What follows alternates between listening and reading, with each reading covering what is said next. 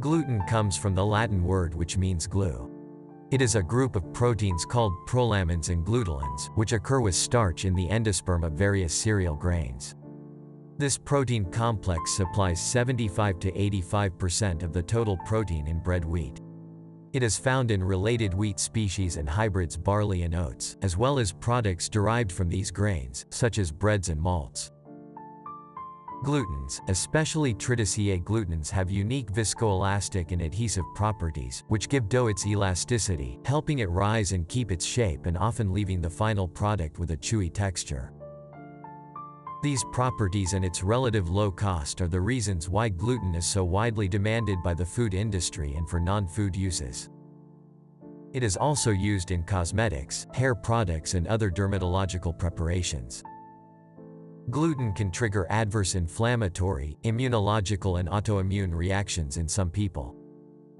It can produce a broad spectrum of gluten-related disorders, including celiac disease in 1 to 2% of the general population, non-celiac gluten sensitivity in 6 to 10% of the general population, dermatitis herpetiformis, gluten ataxia, and other neurological disorders. These disorders are treated by a gluten-free diet. A person with sensitivity to gluten might experience abdominal pain, bloating, diarrhea, constipation, headaches, and fatigue after consuming gluten. Eliminating gluten from the diet may improve these symptoms. Celiac disease is different from gluten sensitivity. It is an autoimmune disorder in which an intolerance to gluten can damage the small intestine, leading to intestinal damage, poor nutrient absorption, and physical pain. People with celiac disease can't tolerate gluten, not even small amounts. Just 50 milligrams of the protein, about the amount in one small crouton, is enough to cause trouble. In people with celiac disease, gluten triggers an immune response that damages the lining of the small intestine. This can interfere with the absorption of nutrients from food, cause a host of symptoms, and lead to other problems like osteoporosis, infertility, nerve damage, and seizures. However, some people with celiac disease do not have any symptoms. In the last century, celiac disease was diagnosed by a process of elimination. Today it can be identified with a blood test for the presence of antibodies against a protein called tissue transglutaminase. A biopsy of the intestine confirms the diagnosis. After being confined to health food stores for years, gluten-free foods now show up everywhere. Supermarket aisles abound with products proudly labeled gluten-free, and many restaurants now offer gluten-free options. Also, lately it's become hip to go gluten-free. Based on little or no evidence other than testimonials in the media, people have been switching to gluten-free diets to lose weight, boost energy, treat autism, or generally feel healthier. So, is it beneficial gluten-free diet, even if you don't really have any sensitivity? Or is it a new fashion in healthy population? For healthy people, gluten-containing foods are well tolerated and digested. Part of the confusion comes from the magical properties of a gluten-free diet, anything from weight loss to boosting immunity and energy. While there are anecdotal reports of success and going gluten-free changed my life, these are personal stories. No science supports eliminating gluten from your diet for health reasons, unless it can't be tolerated. However, if you believe that a gluten diet will be harmful to you, gluten may start hurting you. This is explained by the nocebo effect in medicine. A nocebo effect is said to occur when negative expectations of the patient regarding a treatment cause the treatment to have a more negative effect than it otherwise would have. For example, when a patient anticipates a side effect of a medication, they can suffer that effect even if the medication is actually an inert substance.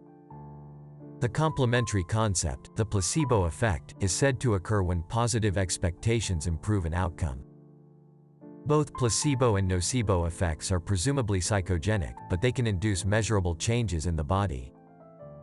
One article that reviewed 31 studies on nocebo effects reported a wide range of symptoms that could manifest as nocebo effects, including nausea, stomach pains, itching, bloating, depression, sleep problems, loss of appetite, sexual dysfunction, and severe hypotension.